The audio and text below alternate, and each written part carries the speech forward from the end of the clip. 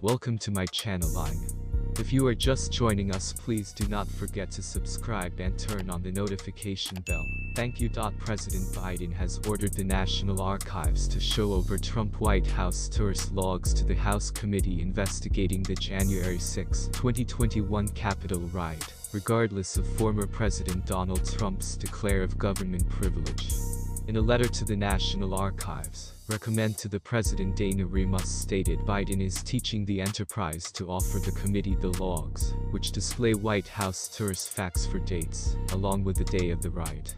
President Biden has taken into consideration the previous president's claims, and I even have engaged in consultations with the Office of Legal Counsel on the Department of Justice, Remus wrote. The president has decided that a declaration of government privilege isn't always within the first-class hobbies of the United States, and consequently isn't always justified, as to those data and quantities of data.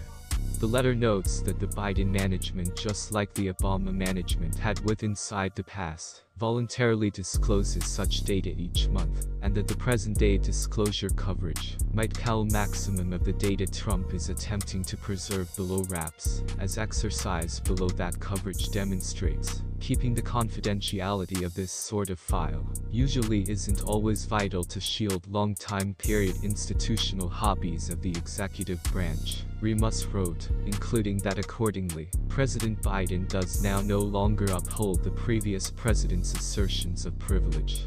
Biden is now ordering the National Archives to launch the logs 15 days once they notify Trump, except a courtroom docket order prohibits this. The logs will now no longer robotically be made public. Will there to be greeted become over to the committee, they may be targeted personal as national protection sensitive or otherwise noticeably sensitive, and the committee will now no longer be capable of percentage them without developed consultation. Personal facts, which include start dates and social protection numbers, could be redacted.